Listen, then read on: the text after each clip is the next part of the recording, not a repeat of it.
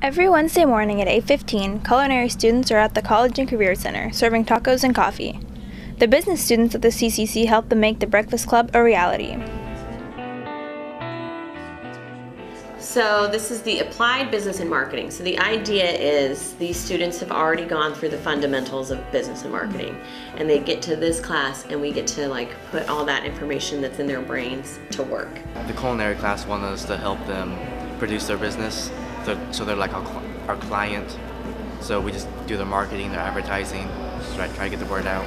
And then we also had to come up with a business plan for them and had to get a policy change by the school board so we could sell it. Working around the school board's nutritional guidelines and other policies is one of the more difficult parts of the project, but the students' hope is to eventually bring the Breakfast Club to the high schools in Lourdes. We're in contact with the school district's lawyer, and he's doing everything he can to try and get it switched so we can do some kind of sales. But it's a lot of work, but we're in the process right now. The culinary class came up with this idea of wanting to sell tacos and coffee because that does fall within the guidelines. And then it was a matter of where can they do it, when should they do it, logistically when and where can they do it. And then we have been brainstorming marketing ideas with them, like logos and whatnot. It's like everything you did in that classroom, we're applying now. So we're going out and meeting people and talking to professionals about what they're doing, learning about their profession, how they did it, how they got to where they're at. I was kind of sick of just taking notes and listening to teachers lecture, and so out here we actually get to do projects and stuff like that.